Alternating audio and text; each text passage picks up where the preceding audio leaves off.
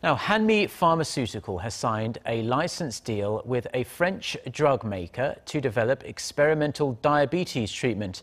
The Korean pharmaceutical company could look to make $4.2 billion from the deal, and this would make it the biggest pharmaceutical deal in Korea's history. Kwon Jang Ho has the details. French drug maker Sanofi signed a license deal on Thursday for Hanmi Pharmaceutical's Quantum project. It's a diabetes treatment in development aiming to turn daily insulin treatments into monthly ones. Hanmi will receive $430 million initially, but that figure could reach as high as $3.8 billion after registration and sales milestones, as well as double-digit royalties on net sales.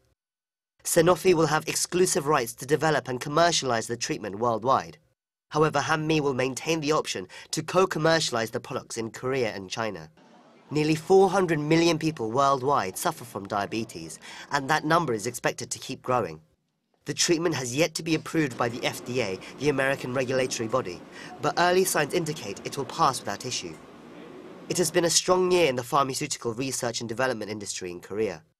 Korean pharmaceutical company Green Cross signed a deal to supply the World Health Organization with varicella vaccines in a deal worth $75 million, as well as a deal for flu vaccines worth $29 billion. On Tuesday, it was also announced that a drug to treat high blood pressure called Kanab, developed by another Korean company, Arirang Pharmaceuticals, has become the most prescribed medication by cardiovascular specialists in Mexico since hitting the market last year. Kwon Jang Ho, Arirang News.